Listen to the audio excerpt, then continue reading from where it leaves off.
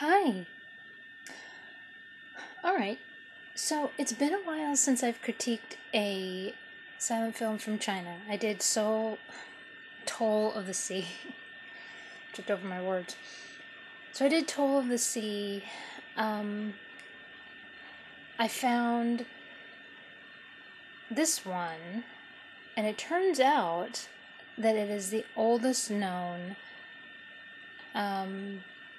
silent film from China. So, that I did not know until I looked it up.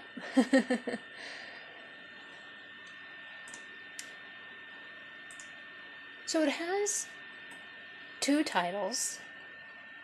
I found it under the name Romance of a Fruit Peddler. And I'll of course give the Chinese. I'm not even going to try to say it because, like I said, last thing I want to do is say it and then upset people.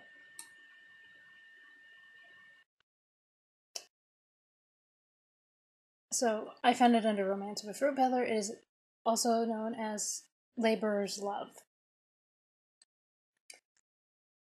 So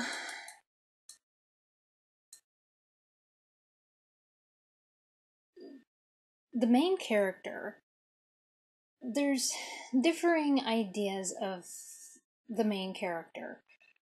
I've seen where it says that he was a carpenter turned fruit vendor, and then other places say that he was just a fruit vendor. So, either way. So,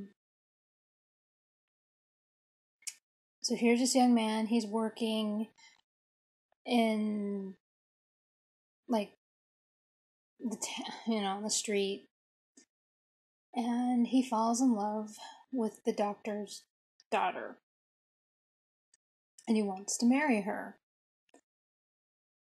And the doctor says absolutely not because of this young man's status. But that doesn't stop him.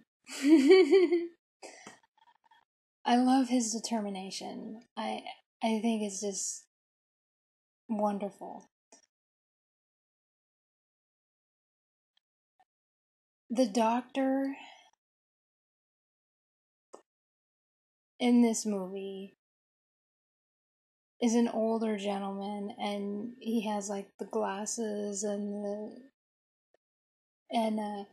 it's kind of like, you think like the typical American stereotype of old.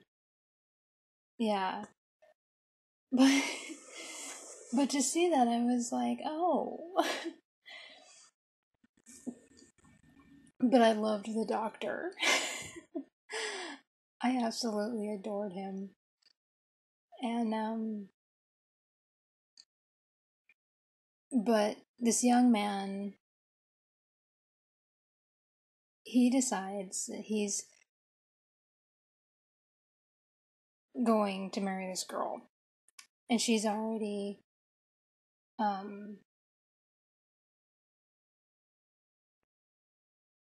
he's going to prove himself because the doctor has said that she will marry who can help this doctor's failing medical practice.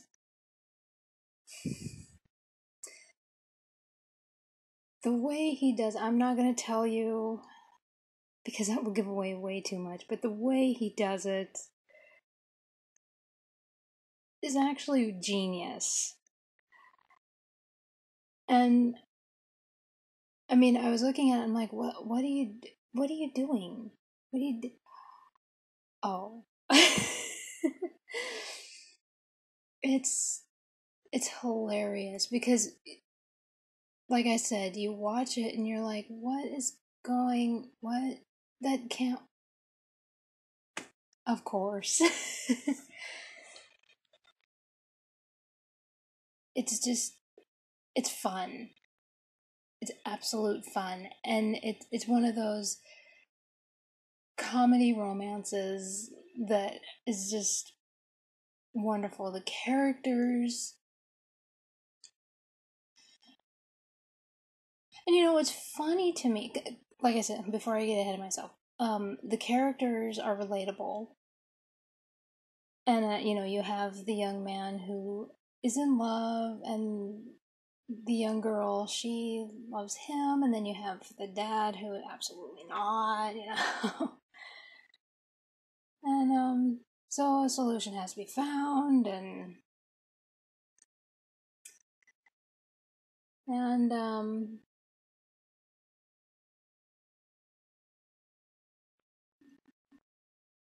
but the funny thing is that at the beginning, it may seem to drag.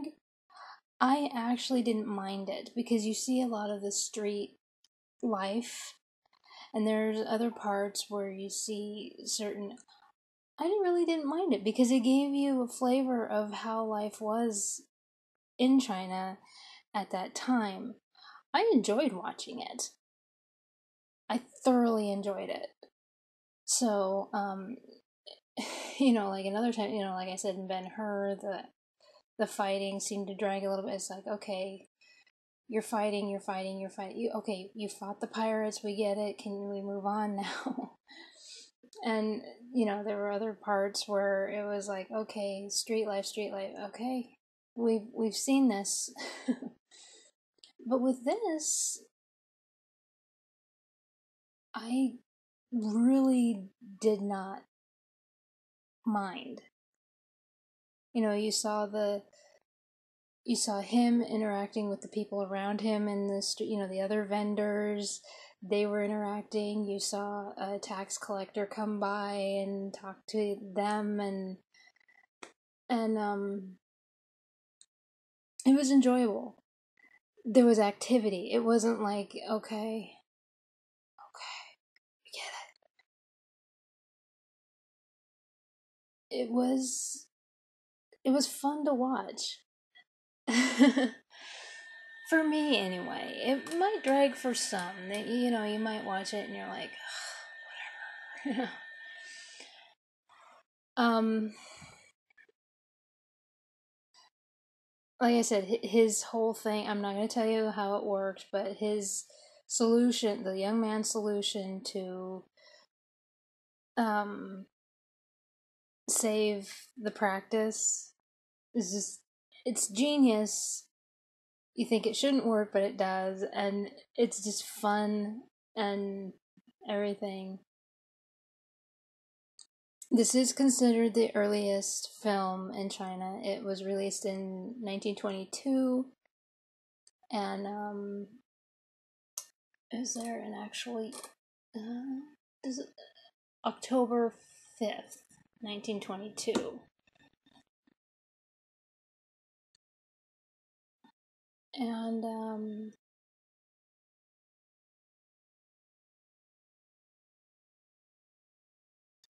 yeah, like I said, I would tell you. I'll put everything in the description because I'm not about to say these names because um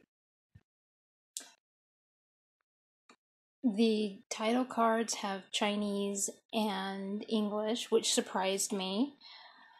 Um, some of the opium. When I talked about opium, I don't think I talked about the title cards so much. But it's all in German.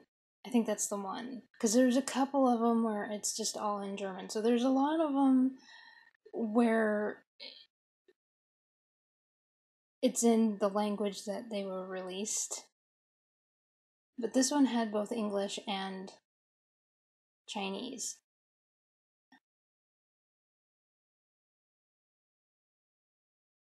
And what it says here is a clear indication that at this early point in its history, cinema in Shanghai was made not only for the Chinese, but for the many Westerners residing there as well.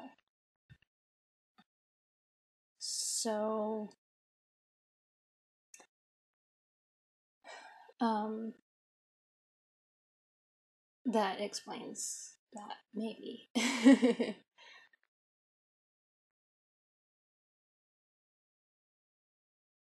So anyway, as I will make sure to put all the names of there's only 3 in the cast. The carpenter, or fruit seller, carpenter. Like I said, and when I looked this particular film up, sometimes it would say that he was a carpenter turned fruit seller, like an unemployed carpenter turned fruit seller, and other times it would just say he was a fruit seller. So either way, I don't know. If there's anyone who could say exact, please, by all means, I have no problem with that.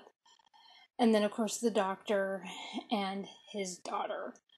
Those are the only 3 that are given credit in this film that I was able to find. And I'll, of course, put all of that. The written and directing are all. And it's only, like I said, it's only 30 minutes. I think I said that. So, but it's a fun film, like a romantic comedy. It's lots of fun, worth. I don't know why I have to say it. Yeah, worth seeing. But for being the earliest known film in China, yeah, I would highly recommend it.